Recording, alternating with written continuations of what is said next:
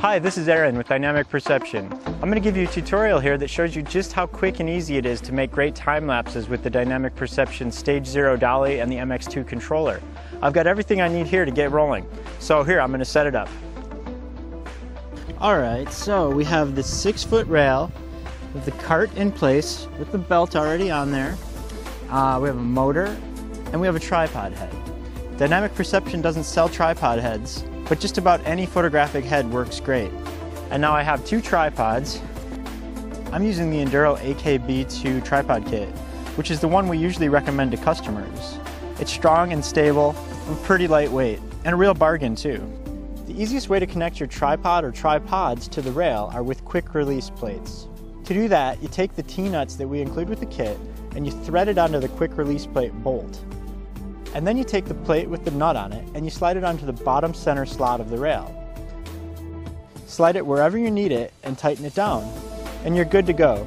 The tripod can now be mounted and dismounted easily via the quick release plate. I'm going to do that on the other tripod here. So now what I have in here are the rest of the components, which are a camera. In this case, it's a Canon 7D. And now I'm going to mount that on the tripod head. And I have the MX2 DollyEngine. And I have Velcro fasteners set up on this cart, which are really going to help you. I highly recommend that.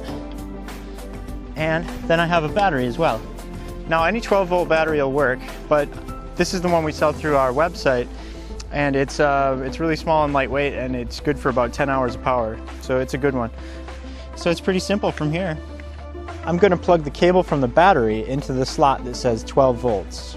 And then I am going to take the cable from the motor and plug that in at motor 1. We're only going to work with motor 1 because we're only using one motor for this. There's other applications where you could use 2 motors. You could have a pan and tilt head so you can get more axes of movement. The default mode for the MX2 is continuous mode. So when you start it, it's going to continue to move, and then you can take shots down the line. The other mode is shoot, move, shoot, and I'm going to show you that in the next video. For now, we'll work with continuous. And in fact, for the first shot, I'm going to just record video. I'm not even going to do a time lapse. So it's really easy to get things started. So on the battery, I'm just going to turn on the switch. The MX2 comes on. The main screen's quite simple. Now we have the on-off indicator here, the interval indicator here.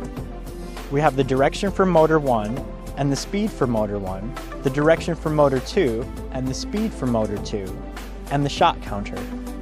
Now, to move through the different fields, we'll use the left and right buttons. And to toggle the values, you can use the up and the down buttons.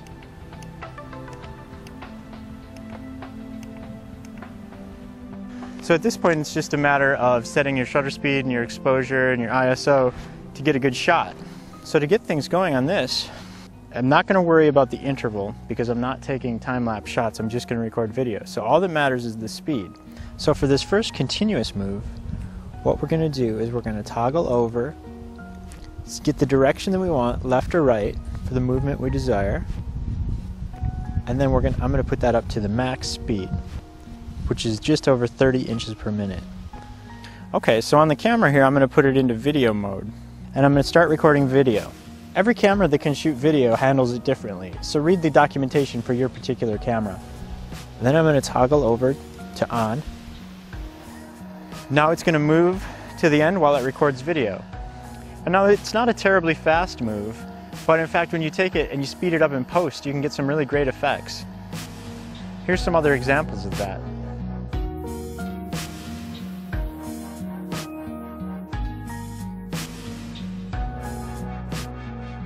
Now the motor does make some noise, and it could be loud for some video situations. Okay, now that that's done, let's set up a simple time lapse. I'm going to set up the tripod so that the shot starts from low and goes up high, and so we see some of this cistern with the graffiti on it, a little of the tree, and then the sky so we can see the clouds going by. So this is just how easy it is to set that up.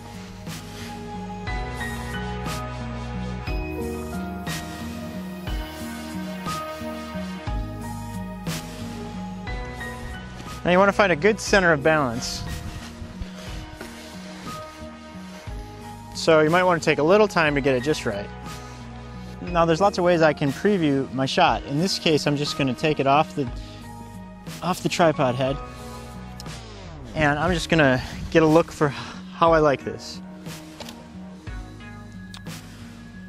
So basically, if I have it about like that,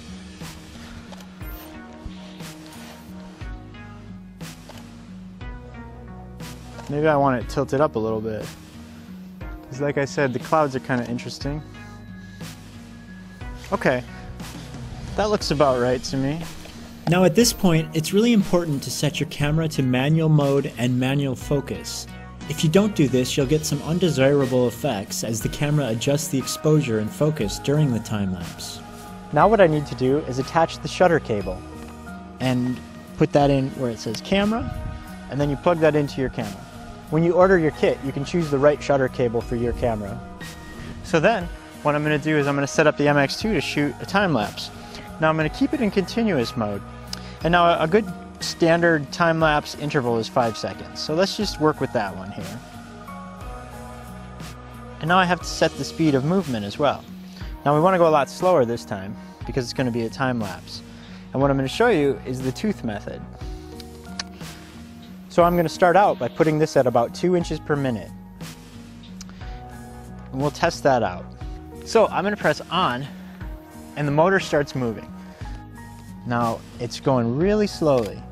Now I want to make sure that I'm getting 1 tooth of movement across the belt per shot.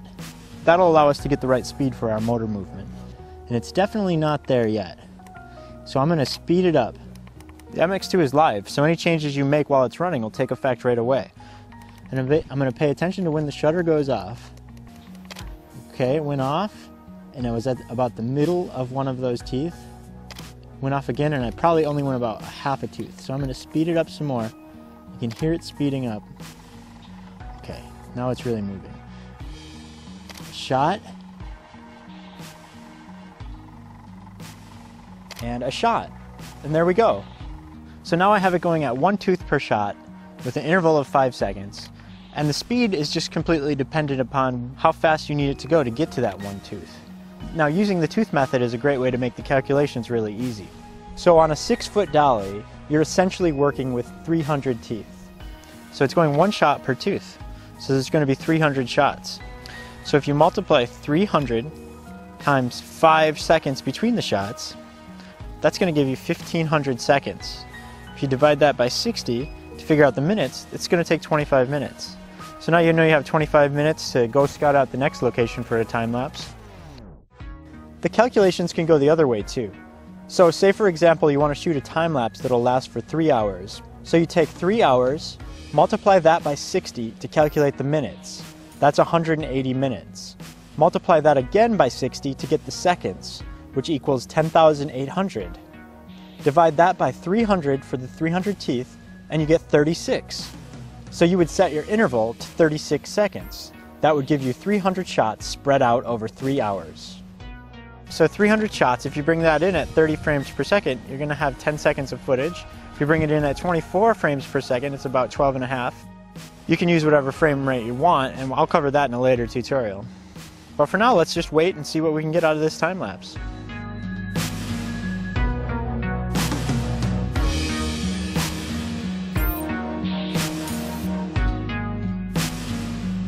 So that's it. That's how easy and fast it is to make a time lapse with our system. In future tutorials, I'm going to show you some more advanced features like move, shoot, move mode, and also some computer processing techniques so that you can take your files and make great movies out of them. That's it for now. Check back for more soon at dynamicperception.com.